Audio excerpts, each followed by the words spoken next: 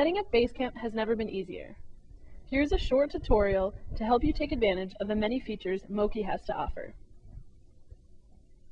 Moki has 5 poles. Start by taking the 2 longer black poles. First, place them through the short black sleeve and put each pole end into the grommet. Pay attention to which color webbing you put it through and match it on the other side. Repeat this with the other pole, again matching red to red and black to black. Then clip the tent body to the outer poles. Next, move inside the tent with the 2 orange anodized poles. Snap one pole end into the corner and follow it diagonally across to snap it into the other corner. Do the same with the second pole, crossing it with the first. Finish on the inside of the tent by using the Velcro tabs to secure the poles to the tent, starting at the top. Complete the Moki setup by taking the 1 remaining short black stretcher pole and inserting its ends into the grommets on top of the tent. Use the provided finger loops to easily bend the pole into place to ensure proper ventilation.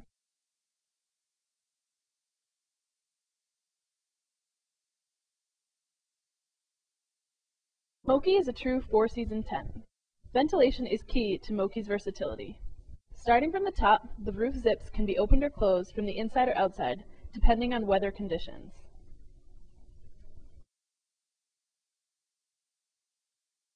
Moki has a huge amount of mesh.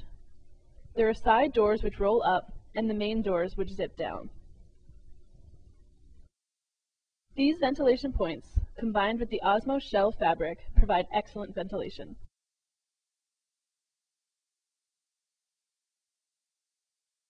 The Moki comes with 1 vestibule, but has the ability to use 2. Start by taking the pre-bent pole and sliding it through the pole sleeve. Take the vestibule and zip it to the tent body. Then put each pole through the grommets on the vestibule, then through the grommets on the tent itself.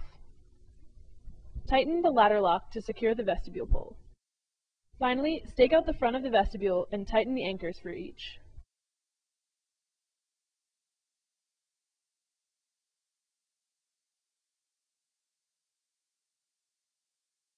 For extreme cold, Moki has a unique accessory called Cheese.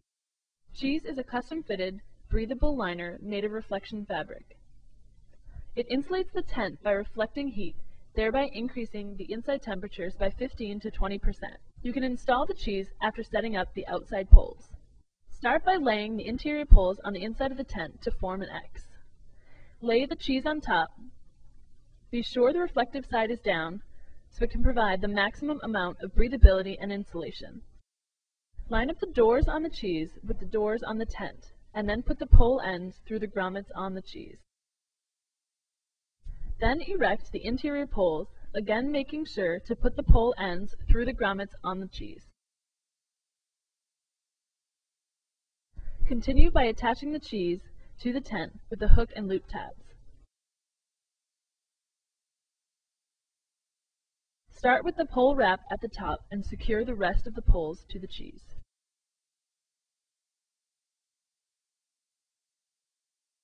The next step is to attach the cheese to the tent body.